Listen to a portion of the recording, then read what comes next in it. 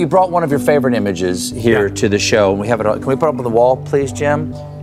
What are we looking at? This is a beautiful photograph. So it's a photograph from the James Webb Space Telescope, and it's a tiny piece of sky that's much smaller than a full moon. So you imagine this photograph of a tiny piece of sky. A few arc seconds of the moon. Yeah, just tiny. And in there, almost everything, apart from that, you can see a star-like object at the top, which is a star in the Milky Way galaxy, because we're looking out through the galaxy to the distant universe. But everything else in that photograph is a galaxy. So all those things are roughly the size of the Milky Way, with the 400 billion suns. There are something like 10,000 galaxies in that single image. So I think it's a humbling and beautiful and terrifying, actually.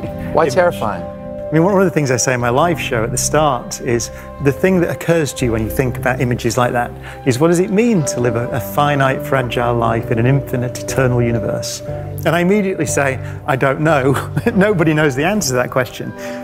Imagine that we're the only civilization currently in the Milky Way galaxy, which is a guess, but it's a possibility. I would argue that that word meaning, what would it mean? Whatever it is, it exists clearly. The universe means something to us.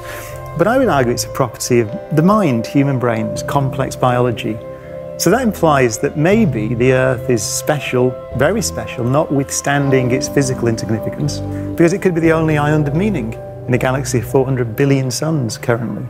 So there's a clash of ideas when you talk about cosmology. There's the physical insignificance, as you see there, 10,000 galaxies in a single patch of sky. But there's also this remarkable fact that collections of atoms like us exist on a world like the Earth. Carl Sagan said, you know, one of my great heroes said, a physicist is a hydrogen atom's way of learning about hydrogen atoms. When you put it like that, it is a remarkable thing to be a human being. Well, Professor, thank you so much for being here. Oh, Always lovely to talk.